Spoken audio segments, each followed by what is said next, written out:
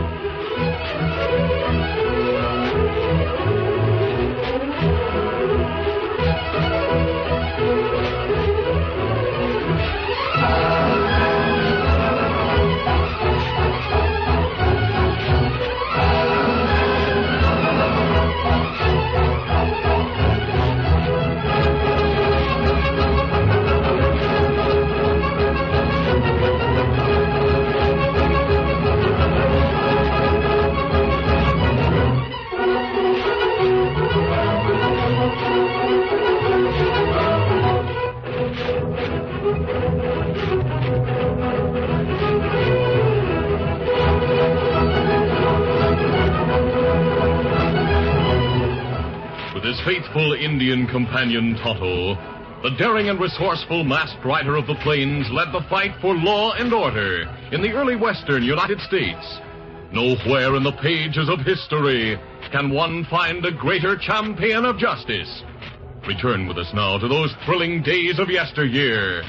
From out of the past come the thundering hoofbeats of the great horse Silver. The Lone Ranger rides again. Come on, Silver. Let's go, big fellow. Hi-Yo Silver! Away!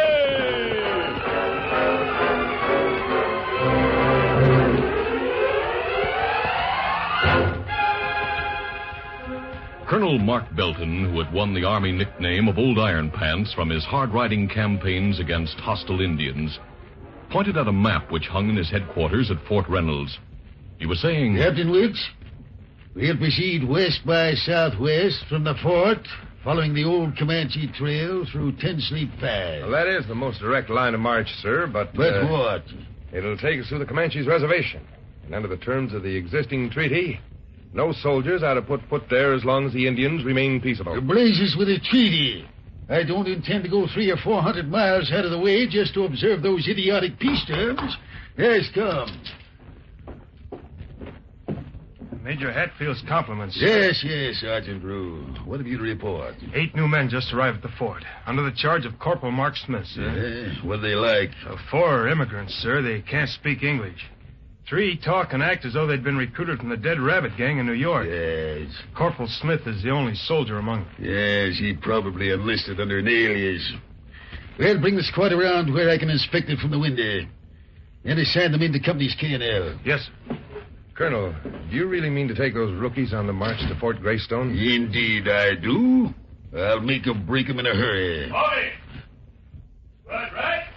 Up! There they are, sir. Yeah, they look like the slats in an old picket fence. Right. Ho! Right. Hey! New corporal knows squad drill and carries himself smartly. He has an intelligent face. No, it can't be. Colonel, you're ill. Let me steady you. Stand aside, Captain Wilson. Why are you staring at Corporal Smith? Smith. That man is Mark Belton, Jr., my only son. Your son, sir? And he's in the ranks? The lily-livered coward should be in the dishonored grave from which President Lincoln spared him. Colonel, if you'll excuse me... No, Captain, stay and hear me. This is something of which I must relieve my mind. Very well, sir. That craven poltroon out there was in my command during the closing months of the Civil War. I'd hoped to send him to West Point, but he enlisted under me against my wishes. I see. At his first sight of the Confederate cavalry, he turned his horse and fled from the field. He must have been very young at the time. He was 16. But his youth was no excuse for his cowardice. Drummer boys of 12 and 13 often distinguish themselves by their valor. Well, I was very much afraid the first time I went under fire. You didn't turn tail, but he did. Because I always felt that I was a father of every man in the regiment, I treated him as I would any other soldier. That was your duty. Mark Belton, Jr. was court-martialed and justly sentenced to death. But the president pardoned him. What happened then, sir? He was given a bobtail discharge.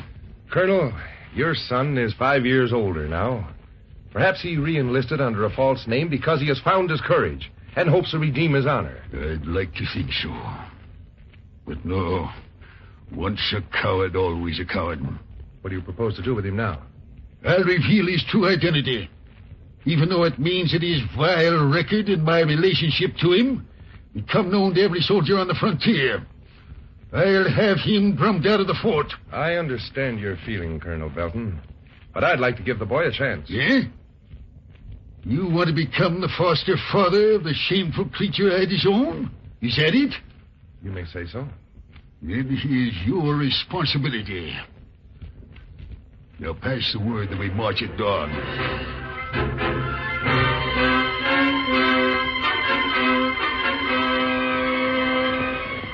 It was late on the following afternoon when Colonel Belton's cavalrymen and field wagons reached 10 Sleep Pass. The colonel's son rode in the advance guard under the direct command of Captain Wilkes. He kept to himself until the captain called him to one side. There, riding stirrup to stirrup, the commissioned officer and corporal were able to talk without being overheard by the others. Tugging at his horseshoe-shaped mustache, the captain said, Young man, your father recognized you yesterday. I know it, sir. I saw him looking through the window at headquarters. He told me what happened during the Civil War. Why are you here? I was assigned to his command by accident. But I'm glad now that we're together again. He doesn't share that feeling. I'll make him proud of me yet, I swear it. Captain, believe me, I didn't desert in the face of the enemy. I'll admit I was scared, but I didn't weaken. What happened? The horse I rode into the fight was a remount. It had never been under fire before and bolted at the first volley from the enemy. I lost the reins. The horse carried me to the rear before I was able to get it under control again. Was that your defense at your court-martial? Yes, sir. But it carried no weight. The advocates sneered and said that it was as much a crime for a cavalryman to let his horse run away as to run away himself. Corporal? Hey, look up ahead, sir. Masked man. There's an Indian with him. Sergeant Drew, ride back and get the colonel while we capture that pair. Yes, sir. Detachment, draw revolvers. At the gallop. Word, ho! Masked man and the Indian have reined up. Up with your hands, you two. Our hands are up. Troop, ho! Ho, ho, ho, ho. Easy. Keep your guns on the men. Captain, there's no need for that. We're friends. You look like outlaws to me. Why are you wearing a mask? Before we go into that, I'd like to make a report to the officer in command. Here he comes now, Colonel Belton. Kimosabe. Yes. Him Colonel soldiers call Old Iron Pants. Yes, I've heard of him. Captain Wilkes, who is this masked man? I don't know, sir, but he says he has something to report. Well, Missy, Colonel, you violated the Comanche Treaty. what of it? While riding along the edge of the reservation, my friend and I noticed looking glass and smoke signals in the mountains. We investigated. Yes? We found that Comanche scouts were watching your column and calling the tribe together. Right now, Chief Quanah is moving against you.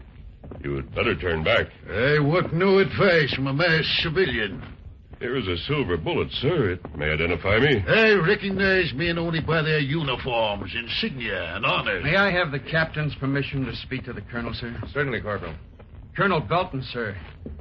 I served under General Miles before I was transferred to your command. Oh, did you, Corporal Smith? Yes, sir. During the Sioux War, a masked man saved my company from an Indian trap. He, too, used silver bullets in his cartridges. Rode a white stallion and had an Indian friend. I've heard of that incident, Colonel. It's only another barrack room legend. The idea that the Army has a champion in the person of a masked man must have been born from the wishful thinking of cowards and shirkers. Colonel, you may be going to your death with your command. Then I'll die as a soldier. Now clear out of this pass or I'll have my men arrest you and strip that mask from your face. Very well, sir. Let's go, Tonto. Come on, Silver. Come on, Scout. Captain, Resume your duties. Detachment at the trot. Forward!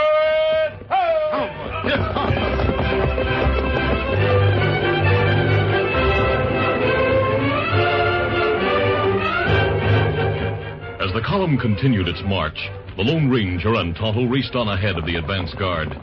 Soon they reached a broad valley from which they had entered the pass after discovering that there were soldiers in it. Out of the dead vegetation, which stood shoulder high in some parts of the lowlands, a score of painted warriors suddenly rose and blocked their way. Only 2 had firearms. They discharged their weapons wildly. The others let loose a flight of arrows. One iron-tipped shaft struck the cantle of the Lone Ranger's saddle, embedding itself in the leather-covered wood. Disregarding it, he brought Silver around in a tight half-circle and headed him away from the Indians and toward the heights overlooking the pass. Follow me, Tonto. Come on, Silver. Faster, big fellow. Get him up, scout! At that moment, a horde of mounted Comanches swept down into the valley from the opposite slope. Turning, the Lone Ranger triggered a gun 3 times. He hoped not only to warn the soldiers, but to entice the Indians into a chase. But Chief Quanah's braves refused the bait. They rode on into the pass as the masked man and his friend reached the top of a cliff and drew rein. Tonto pointed toward the other end of Ten Sleep Pass. Look, Kemosabe. Plenty more Indian there. And ride in on soldier from behind. Soldiers in the rear guard see them. They'll open fire. And what we do? We can serve the troops best by staying here. Only 1 Indian out of 10 has a rifle. Their arrows would be deadly if they shot down into the pass from these cliffs. That's right. We'll use these rocks for cover and fight any attempt the Comanches make to flank the column and gain the high ground. Get out your Winchester.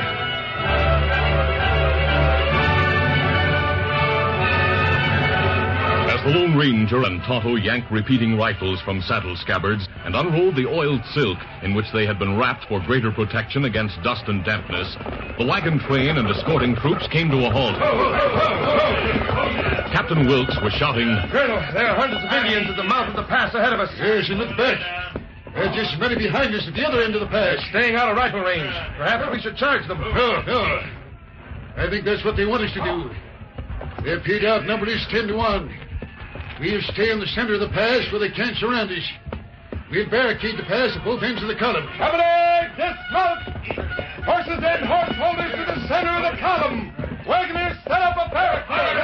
As the cavalrymen in the advance and rear guards dismounted, the mule skinners built walls of wagons, boxes, and barrels across the pass at both ends of the column, providing the troopers with protection against the Indians' arrows. Then the colonel hurried from the front of the wagon train to inspect the defenses at the opposite end of the canyon. Meanwhile, Chief Quanah had hit upon the idea of shooting down into the cavalry column from the bluffs, which rose to a great height on both sides of the pass. The chief saw that any Indians who followed the paths, which led directly to the tops of the bluffs, would be exposed to the fire of the soldiers at close range. So he sent a small party with bows and arrows to hunt a safe way to reach the high ground. From their place of concealment, the Lone Ranger and Tonto watched the warriors steal upward toward them by a route which was hidden from the cavalrymen. As they leveled their Winchesters, the masked man said, Tonto, we'll try to drive them back without killing any of them. Comanche, plenty close now. All right, open fire. Taken by surprise in that exposed position, most of the Indians broke and fled at once. But 2 young warriors came on, apparently believing that the misdirected shots were being fired by poor marksmen. Better we shoot. Wound them, feller. No, on your feet. As the Lone Ranger and Tonto scrambled to their feet, the braves sprang over the barricade. One drove a knife at Tonto, while the other swung a war club, aiming a skull-crushing blow at the masked man's head.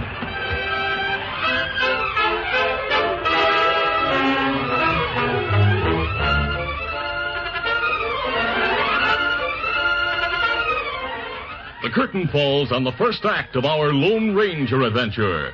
Before the next exciting scenes, please permit us to pause for just a few moments.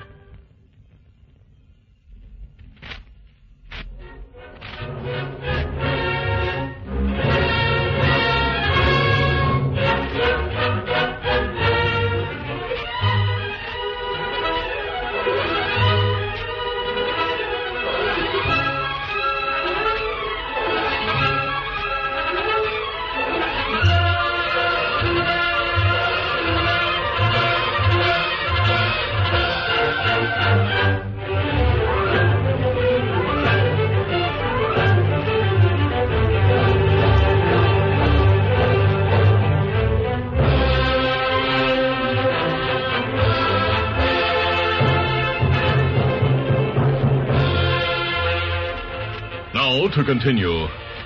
Colonel Belton's cavalry column had been trapped in Ten Sleep Pass by Chief Quanah, the Comanche, and his braves. On a cliff overlooking the battlefield, the Lone Ranger and Tonto fought hand-to-hand with two warriors who had tried to get above the soldiers. As one of them struck with a war club, the masked man raised his rifle with both hands, protecting his head. The blow fell on the barrel of the Winchester, knocking it from the Lone Ranger's grasp. The Comanche straightened and tried to raise the spike-studded club again. Oh, you don't?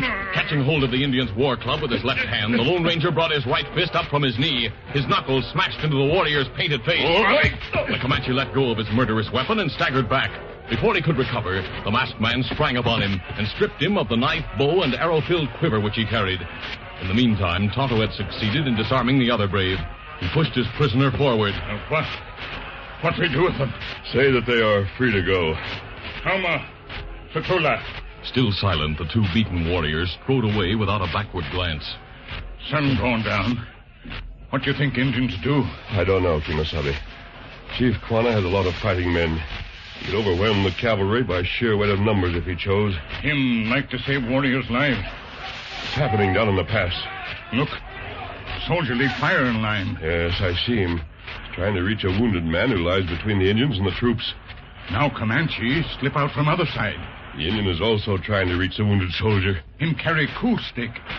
If him finish off wounded soldier and touch him with stick, it count as victory for him. He and the soldier who left the line now see each other. Better we shoot Comanche. No, both sides have quit firing.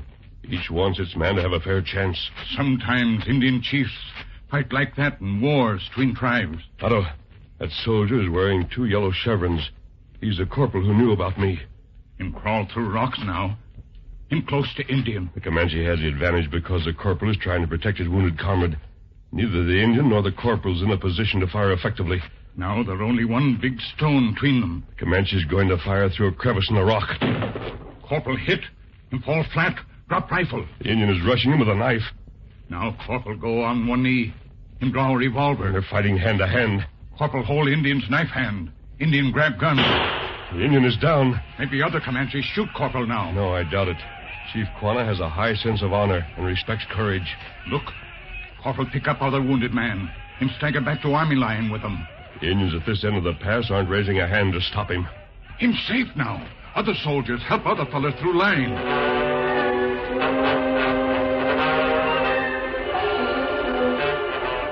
A lull followed the single-handed combat between the lines. But the Comanches continued to block both ends of the pass in great force, pinning the cavalrymen to their defensive position. As night began to close in on the beleaguered soldiers, Colonel Belton, who had been directing operations at the rear of the column, turned his horse back toward Captain Wilkes' company. Get up there. Near a dressing station which the regimental surgeon had set up among the wagons, he came upon his son. He drew rein. What are you doing here, Corporal Smith? I'm going to the dressing station, sir. Don't tell me that you have been honestly wounded. No, it isn't much, sir. Just my shoulder. Here, let me see it. Yes, sir. Yeah, there are powder burns on your blouse. The muzzle of the gun that fired a bullet into your shoulder wasn't far from you. No, sir. You weren't shot by an Indian. None has been close to our line. I can explain No that. doubt, no doubt. You blamed a horse once for your desertion on the field of action. Now, I suppose a horse shot you. Colonel, That's a self-inflicted wound. You wounded yourself to escape the danger on the firing line. Well, it's my duty to shoot you where you stand. Please listen, Father. Don't call me father. You're no son of mine, Corporal Smith. Oh, I know it's useless to try to talk to you. But Captain Wilkes knows the truth. Ask him how I received that wound. Wilkes is soft. Now say your prayers. God forgive you. Go on and shoot. No. No, I can't do it. I can't. But there's another way. I've ejected 5 of the 6 cartridges in this revolver. Now take it. Go. As young Mark Belton accepted the gun, he looked steadily into his father's grim face. I understand, sir. You expect me to die by my own hand? or at the hands of the Comanches. The choice is yours. Go. Yes, sir. Standing stiffly erect, the corporal saluted the colonel, then made an about-face and marched off toward the shadowy cliffs. For many minutes, Colonel Belton stood motionless beside his horse, straining his ears for a single gunshot or a triumphant howl from the Indians. Then hoofs drummed toward him from the front line. Colonel Belton, is that you? Yes, Captain Wilkes. Ho, ho, ho. What have you to report? All's quiet now at the upper end of the pass. Have you seen your son? I have no son. And you don't know. Know what? While you were at the rear of the column, your boy rescued Sergeant Drew. What? The sergeant had been wounded and left behind when the advance guard was forced back. I don't believe it. It's the truth, sir. I saw what he did. In order to reach the sergeant, he had to meet one of Quanah's braves in single combat. Captain Wilkes, What's the matter, Colonel? I murdered my son. My son.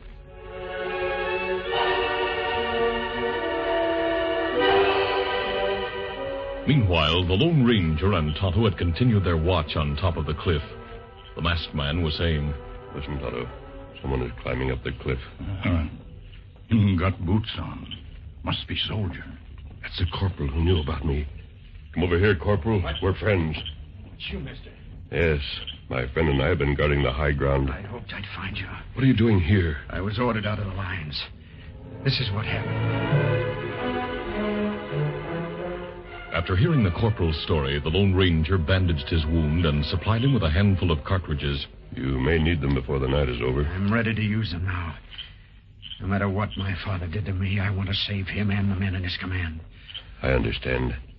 Tonto, you better scout around the mouth of the pass. Indian plenty quiet there. That's just it. When Comanches are quiet, they're more than ever dangerous. Me find out what to do. A half hour later, Tonto was back with news that all of the Indians had withdrawn from the end of the pass to the slopes of the valley beyond and appeared to be ready to ride at a moment's notice. The corporal was excited. Now the troops can get out of the trap and fight in the open. I'll go back No, and wait, tell them. Corporal. Tonto, do you hear that noise? Me here. Plenty cattle come this way. Cattle don't move at night unless they're driven. Who'd be driving them? The Indians. They've rounded up several thousand head of cattle, which the government recently sent to the reservation for food. What good'll the cattle do them in a fight? One of Quanah's favorite tricks is to make an attack behind a screen of cattle. You'll have the herd stampeded into the pass. If that happens... Then your father's command will be wiped out to the last man. Into the saddle, Tonto. Corporal, mount behind me. Steady, Silver. Easy, father. What we do? Go to the mouth of the pass. I have a plan. Come on, Silver. What's coming?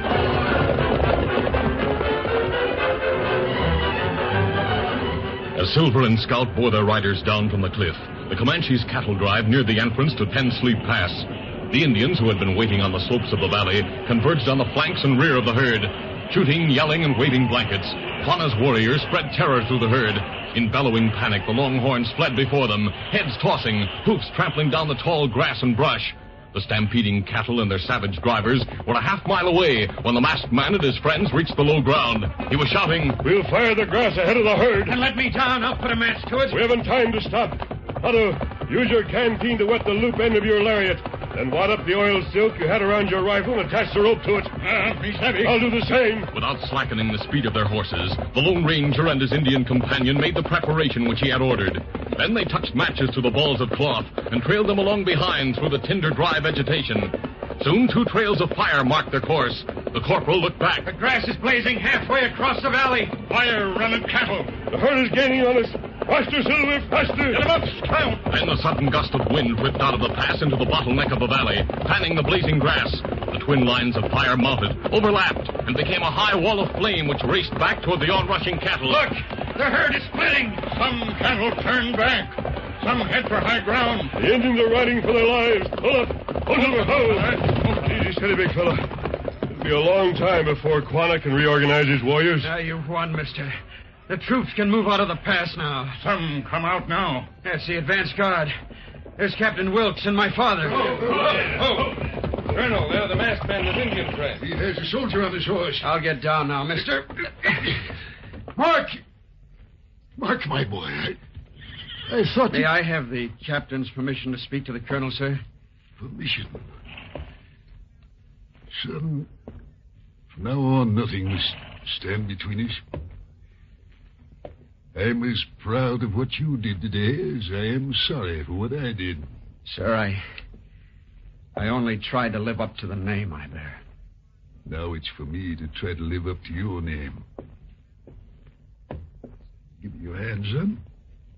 As the Mark Belton, Senior and Junior, Colonel and Corporal, shook hands, and tears melted from the battle-hardened eyes of old Iron Pants, Captain Wilkes turned to the Lone Ranger. Mister, we were watching from the mouth of the pass when you set the fire that saved us. You were 3 against thousands. Captain, we wanted to save both the troops and Comanches. Even though the Indians were in the right, a victory over your cavalry would have led to their destruction by other soldiers. This trouble could have been avoided by respecting Quanah's treaty rights. Yes, that's true, mister. I admit that I was wrong. Wrong about my son, wrong about the Indians, and wrong about you. If I had followed your advice... It's not too late to turn back out of the reservation. Are there any Comanches behind your column now? No, none, sir. I just received a report that all the Indians at the rear disappeared after the fire started. We'll move off the Indian lands at once. The fire will burn out as soon as it sweeps the valley. Little has been lost in the action at 10 Sleep Pass. I hope that much has been gained. Adios, gentlemen. Goodbye, sir. Come on, Scout! Father. Yes, sir. Here's your revolver. You'll find silver bullets in the chambers you unloaded. Silver bullets, Mark? What do they mean? They mean that all of us owe our lives to the Lone Ranger.